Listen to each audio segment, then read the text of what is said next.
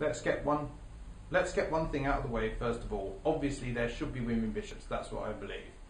That should go without saying, but just in case it doesn't, there you go. Right.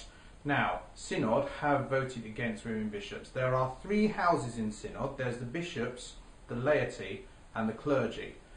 They needed a 2/3 majority in all 3 houses to get it, and they missed it by 6 votes in the laity. Of course, the flaw here is I don't know how many people are in the House of Laity.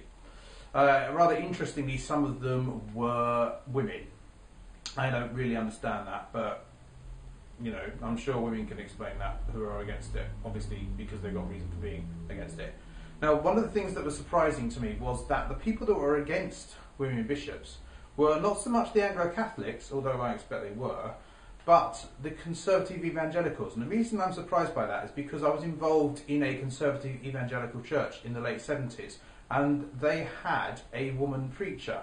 So clearly that particular, probably small group of Christians who were conservative and evangelical did support the idea of women priests.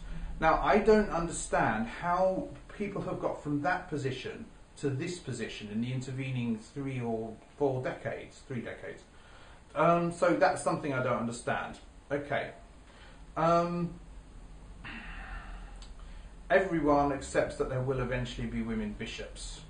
The thing is that if there weren't, it's possible that the church would become disestablished. Now, there is an issue about that, which is that if we have an established church, which means that there are bishops in the House of Lords and a number of other things, like, for example, Church of England funded state schools, or state-funded Church of England schools, and things like that.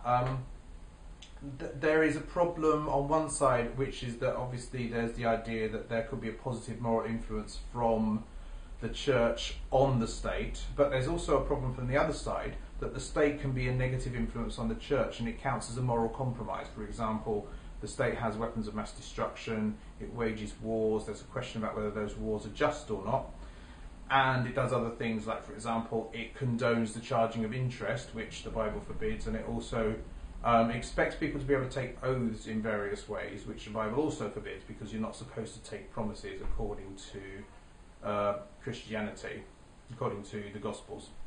So, we are members of the church. We are also members of the church invisible and the wider church, the church in the sense of the body of people, the set of people, all of whom God recognises as God's own people. And then there's the institution of the Church of England, which we are officially and legally members of and are able to vote and take part in the general life of the church. Now, that's a different church.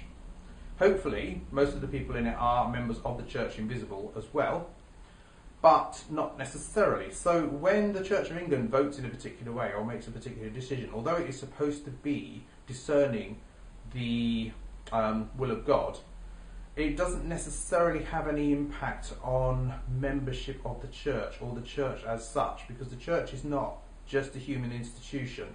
Now, if the church became disestablished as a result of there being no women bishops, we're faced with a rather paradoxical situation where the church is no longer forced to compromise its values because it no longer has to condone weapons of mass destruction, the way the state treats the third world, the way the state treats poor people, and things like that.